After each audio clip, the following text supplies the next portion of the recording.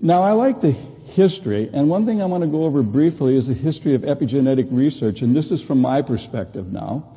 I got into this field in the early 90s, and what I have here is plotted publications, total publications, as a function of time, year, and on a linear graph. So what I did for this is I wanted to show that basically up until around the year 2000, there's an inflection point right around 2005, right in here, where it looks like basically nothing really is happening much in the field of epigenetics, to the point where it's actually going vertical and a lot is happening in the field of epigenetics.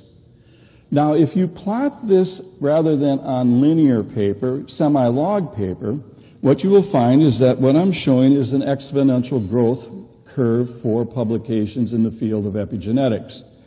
And that in the scientific community, there's a doubling of the epigenetics papers every 1.5 to 2 years.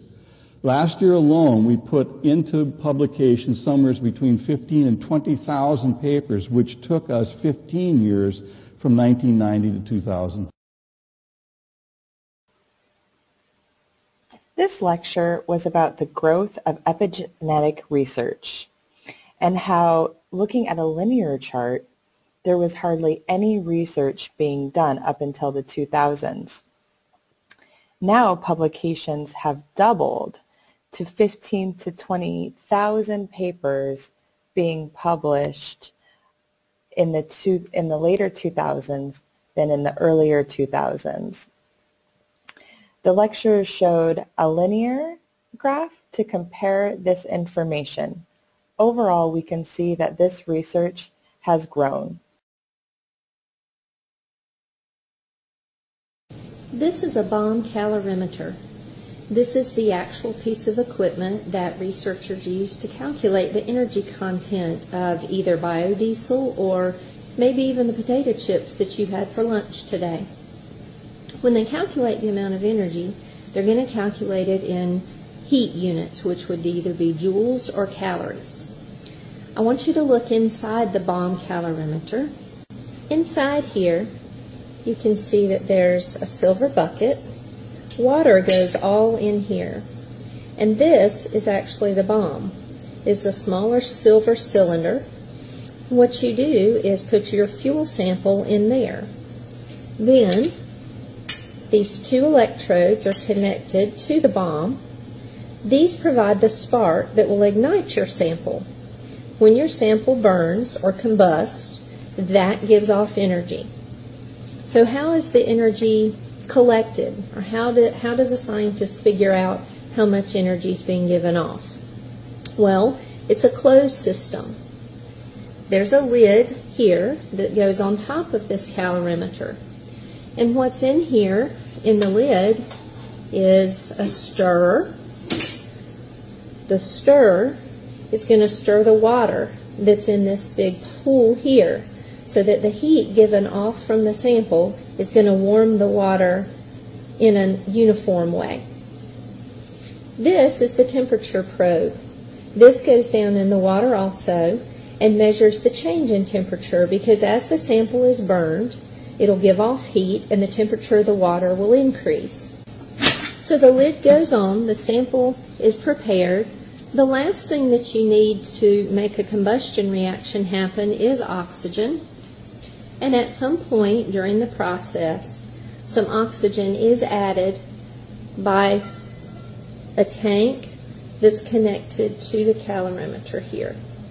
So we are going to burn a sample of the biodiesel that you've prepared and get some feedback on the energy content of it.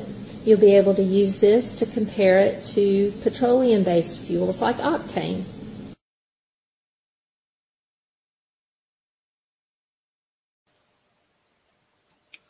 This lecture was about how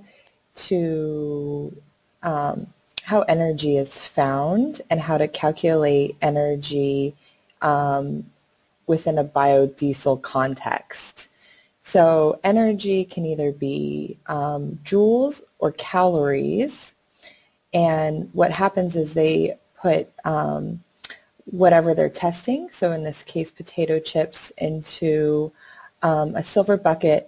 They use a combustion source to test what kind of energy they. The key to forming strong brain architecture is what's known as serve and return interaction with adults. In this developmental game, new neural connections form in the brain as young children instinctively serve through babbling, facial expressions, and gestures. And adults return the serve, responding in a very directed, meaningful way. It starts very early in life, when a baby coos and the adult interacts and directs the baby's attention to a face or hand. This interaction forms the foundation of brain architecture upon which all future development will be built. It helps create neural connections between all the different areas of the brain, building the emotional and cognitive skills children need in life. For example, here's how it works for literacy and language skills. When the baby sees an object, the adult says its name. This makes connections in the baby's brain between particular sounds and their corresponding objects. Later, adults show young children that those objects and sounds can also be represented by marks on a page. With continued support from adults, children then learn how to decipher writing and eventually to write themselves. Each stage builds on what came before. Ensuring that children have adult caregivers who consistently engage in serve and return interaction, beginning in infancy, builds a foundation in the brain for all the learning, behavior, and health that follow.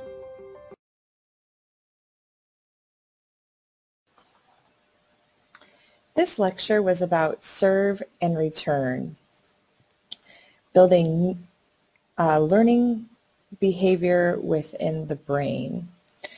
So the lecture explained that children and adults